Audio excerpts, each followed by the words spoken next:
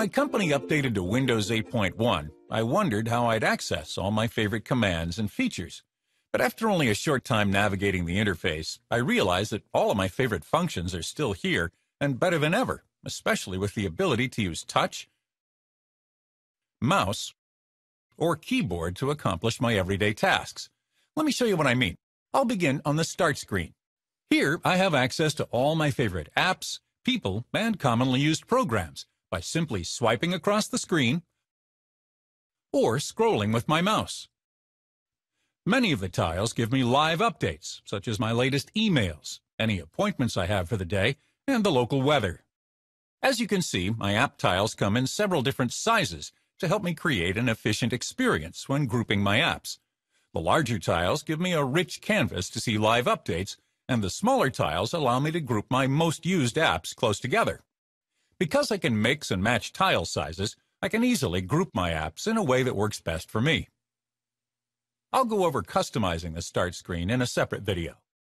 To access a list of all apps on my device, I simply click this down arrow, or I swipe up on the Start screen. Here I can easily sort the apps by name, date installed, most used, or by category. From here, I'll open my weather app, and I can personalize my experience on this app, or on any app I'm using, by opening App Commands. I swipe down from the top edge, or up from the bottom edge of the screen, or I right-click the app. Here I can switch between places, see the latest weather maps, and much more.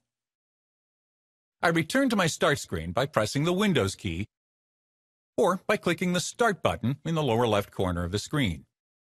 When I open another app, I can easily get back to my previously used app by swiping in from the left edge of the screen, or by clicking the upper left corner of the screen.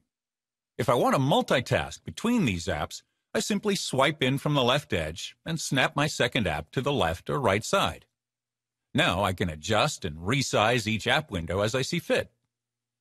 I can view all of my open apps by simply swiping in from the left edge of the screen and back out again. Or I point to the upper left corner of the screen with my mouse and then move it down to display the same list. If I right-click an app, I see options to open or close it. I can also close any app by swiping it down from the top edge to the bottom edge of the screen. I do the same with my mouse by clicking and dragging the app down to the bottom of the screen. Because I frequently use the desktop at work, I have the desktop pinned right here on the Start screen where I can quickly access it. And this is my familiar desktop, complete with my taskbar and all of my favorite programs. I also have the option to boot to desktop directly if I want. I'll cover this option in a separate video. When I need to return to the Start screen, I simply click the Start button on the taskbar. With Windows 8.1, I can put what matters most right on my Start screen and get instant access to my projects, apps, sites, and more. Now I can do what I want, the way I want, and really make it my own.